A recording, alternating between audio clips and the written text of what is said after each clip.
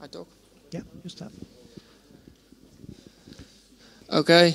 To wrap it off quickly, I'd like to give a tiny little bit of background on why we had this track at the conference.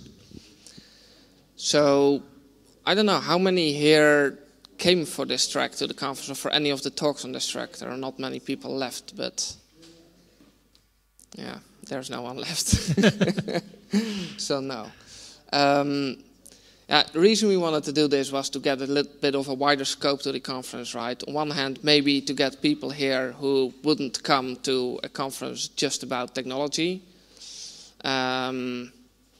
I think that is in general a good thing, try and get people here who are interested in technology, but not per se in the hardcore programming stuff that a lot of us do.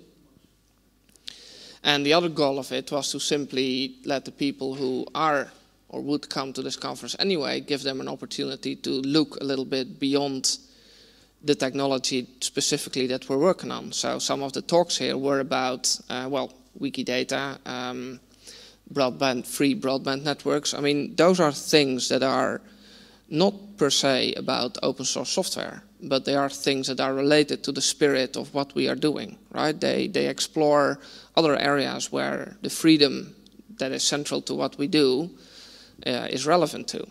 And I think that in itself is worthwhile.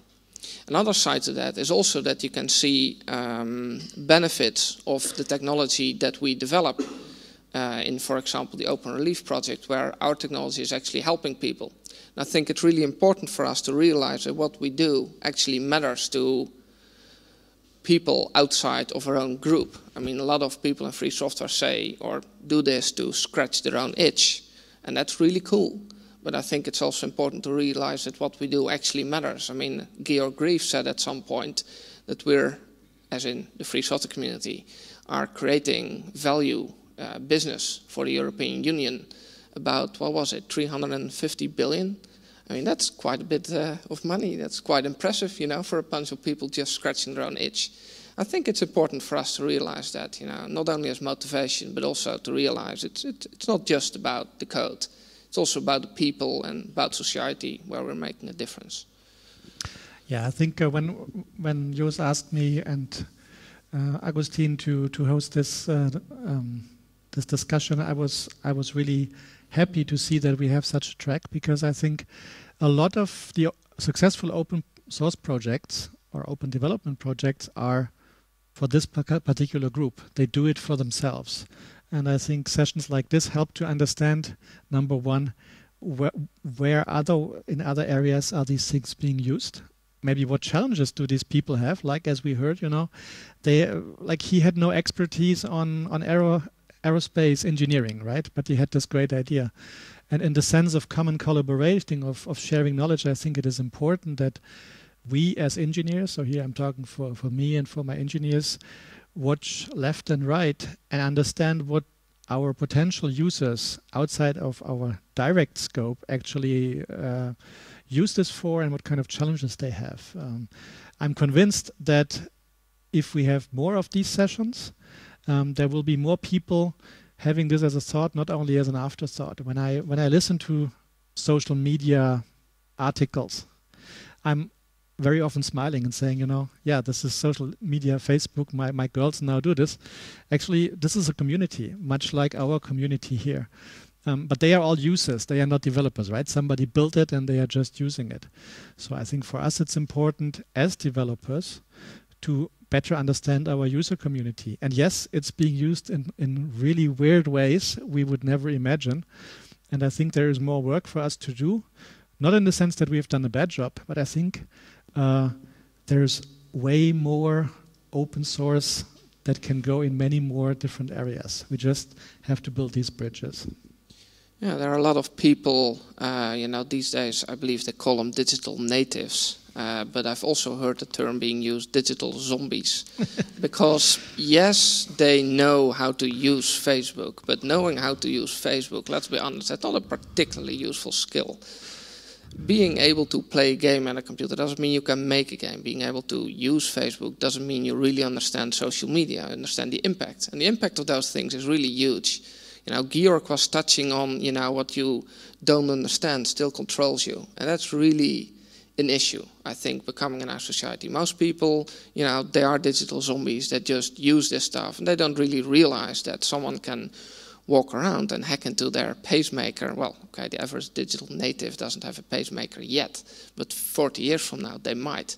And this is important, and I think a lot of us are actually directly or indirectly working on these issues, but they might not always see the full scope of it, and it would be nice. I mean, this was just the first time we did a track like this at the OpenSUSE conference / Linux Days, but I really hope to be able to do more of this, and maybe we can manage to get more people outside of our community to come here, not only see what we are doing, but also talk to us about their needs and why it matters what we do.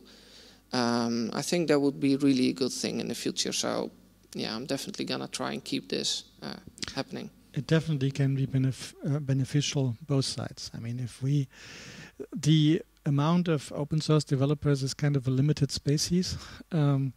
There is so many more users out there, and the more contributions, and I'm saying contributions by the users, because not everything has to be code we can get, the bigger our community actually grows. And vice versa. The more they actually sense the benefit of being able to talk to a developer to change something to their needs, that's when they realize, that's the difference between open source and buying a product off the shelf and just having a hotline. That's just beautiful. It's absolutely true. I think people they just consume. They don't realize. That's what I mean with digital zombies, right? You don't realize how easy it can be to change things. I mean, I think a lot of us actually have had this experience of, the first time you submitted a bug report and actually something changed. I mean, that's really an interesting, almost exhilarating moment, right? You actually made a difference here. And the first patch you got in, the first package that was submitted. Well, first you get flamed. That's the first experience.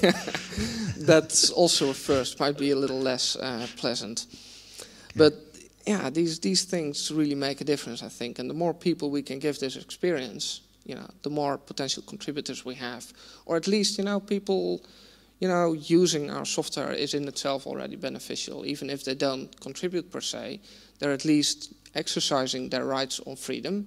And that also in itself diminishes the power that, of course, certain, big companies have over technology and over software in general. I think that was the idea of the wrap-up, to explain why and encourage people to build more bridges to the non-technical world. Two things, and thanks for coming. And input is really appreciated. I mean, we want to do more of this, and especially also from the speakers, actually. Ramon is here still. Shane is here. I would really appreciate feedback also from you guys on, maybe how can we involve your communities in this? Can we get people from your communities to get closer to our community? So that could really make a difference for both, I think. We can help you. You can maybe help us. Thank you very much. Thank you very much.